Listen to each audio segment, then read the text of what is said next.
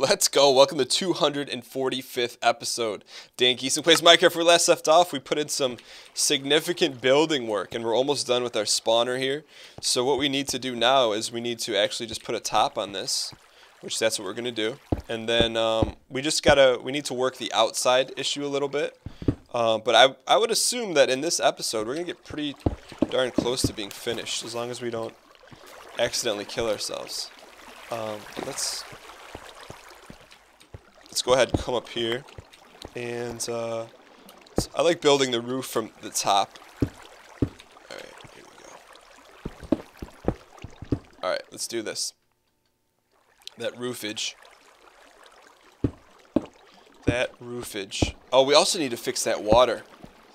That could be an issue here. Because I think whoa. Where is it at? We need to make sure we do that as well. So that'll be the last thing before we cap this thing. It's actually probably faster to do it this way. Before we cap this thing off, we got to fix the water issue.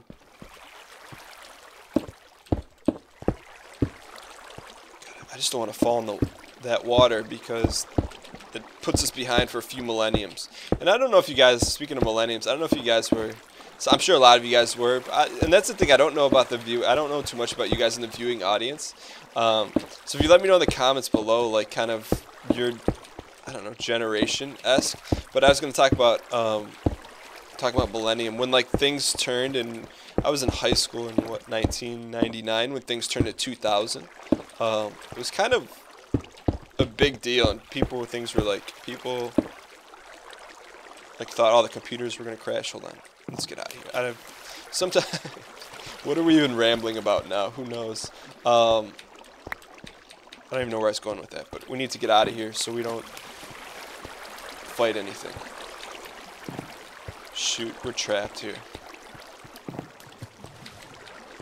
Just stop. Just calm down. Let's not make this an issue. Let's chop this wall down. Chop this wall down here. Alright, let's go home here for a second. We're gonna catch a quick dirt nap. We're gonna put in a record in, and we're also going to get a water bucket and fix that issue. Alright, let's do this. So we need a water bucket here. Let's go ahead and grab that. Let's grab 2 just in case. And that's it. We should be good with everything else, if I'm not mistaken. So let's go ahead and work our way back up here. Oh, we said we were going to throw another CD in here. Alright, so anyway, so back to Y2K. So those guys that don't know, or maybe you forgot about it, or it's a jaded time in your life. Y2K, I remember where I was at. Probably somewhere I shouldn't have been in high school, but regardless, we thought that, and I didn't think this because the mass hysteria for the public was thinking that all the banks and computers and stuff were going to break down because they never thought computers would make it to 2000, whatever it is. There was some sort of glitch in the system that prevented most computers from processing that. It would go from 1999 to 2000 and would cause all sorts of problems. And so, like, you anticipated kind of this apocalypse moment, like Walking Dead apocalypse. This is even before The Walking Dead. And it just never happened. And it's kind of like, I don't know how that even got brought up, but let's not die here. Sometimes the stories we tell don't have a point. But I remember thinking that everyone was crazy who thought that, because they're just, there we go. Because they're just computers. You know, computers can be refixed. There we go. Perfect. Okay, sorry. Is this high enough? Yeah, it should be fine. I hope. Yeah, that's perfect. Alright, sorry. Getting so distracted here. The distraction is real. I'm not sure what made me think of Y2K. I think because we talked about doing something for the new millennium, which I think was a rap. They used to say that in a lot of rap songs back in that time. I don't know. I mean, I think you know when you started watching this series that you're in for a lot of nonsense, and really, not been totally inaccurate from everything we've done here. Building this roof like that is not very efficient though. I will tell you that much. So let's do it from the ground level. Work your way up. We'll leave the stairs here though. That'll be our exit.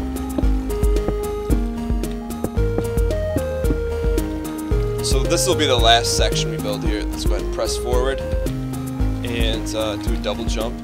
Nice. All right. This is for the kids here.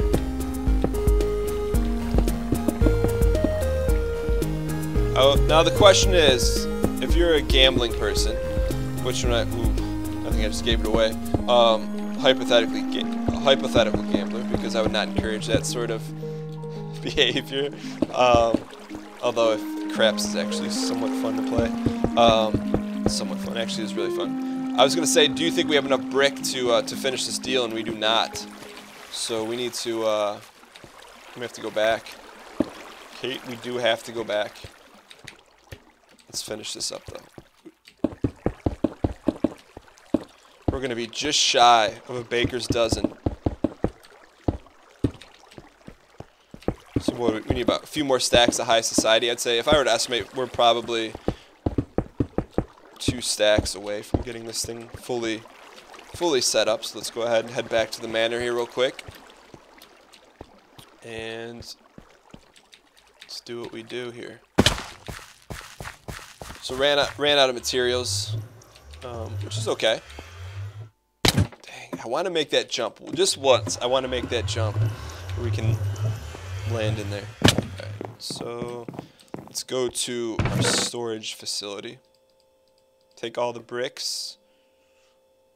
That should be plenty. Alright, let's do this. Head back here real quick.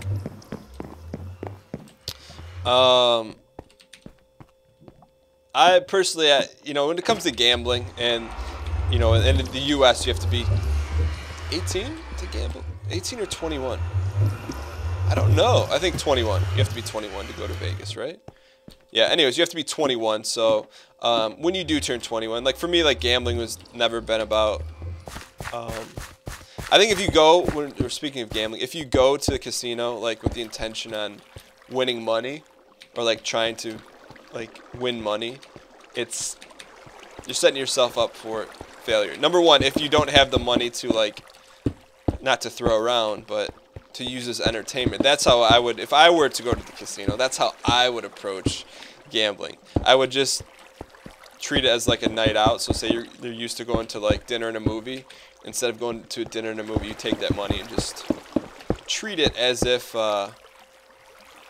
you expected to lose it, and just have fun with it. But I think where gambling gets dangerous, and this is not turning into a gambleholics, or whatever AA for gamblers are, Gamblers Anonymous. I think if you approach it that way, then you'll be fine. But it's the people that approach it as like they're betting their mortgage on an entire run of Dark Souls 2. I mean, that's where you get yourself into trouble a little bit. Look at this; it's so dark.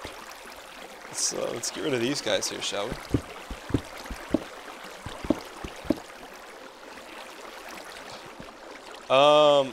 But lottery tickets is the same. But see, the lottery tickets is, I think you may have to be, depending on what state you live in, you may only have to be 18 to buy lottery tickets. But I almost feel like that's not worse than a casino, but that's not even entertaining. Where at least if you go to a casino, you know, you're gonna get some enjoyment or some social experience from it. Whereas like a lottery ticket's like, hey, I'm going to scratch off a ticket, and then you immediately lose. So that's not even fun. There's like, I mean, and then if you do end up winning, you're like, oh, I just paid $5 and I just won $2. But there's, you know, so some people say, well, if lottery's a ripoff, why do you do it? It's not really a ripoff because it's a way to help, what do you call it? Help certain states, you know, because you think, well, where, you know, all the money in the lottery, where does it go? And it actually goes into building manors in different states. So like all this entire manor was publicly funded through lotteries, just so you guys know. To bring things full circle. Like if we wanted to, is this good enough? guess there's only one way to find out. Alright, so this is good. I think our work here is done. From that, we need to fix up Walter White's Walter White's laboratory. We got to fix that up. We got to. I think our work is done up top, which is good. That really didn't take too long. But now we got to clean up the bottom. This is going to be a little bit of an issue because we're going to be doing building some scaffolding and kind of taking it from there, which is okay. Let's go ahead and see if we can make this jump. Nope, can't make it. Or you could make your own scratch-off tickets. I mean, that way you're always a winner. But if you made your own lottery tickets, how did we even get on the subject? If you made your own lottery tickets and you like set up $1 million winner, where does that money come from? I don't even know what life is. What are we doing? All right. So let's go ahead and finish up this if we can. Always. Oh, there's our first champion. There he is. All right, and this looks, and the Minecraft. We have not heard Minecraft music in so long. It's coming in very slowly. That is a perfect time to segue into the next part or our next episode. Thank you guys so much for watching. We will return tomorrow morning at 9 a.m. Eastern. We're gonna finish this thing up, and we're gonna have a little duel there with Mr. Spider. Thank you guys so much for watching. I'll see you guys tomorrow. Later.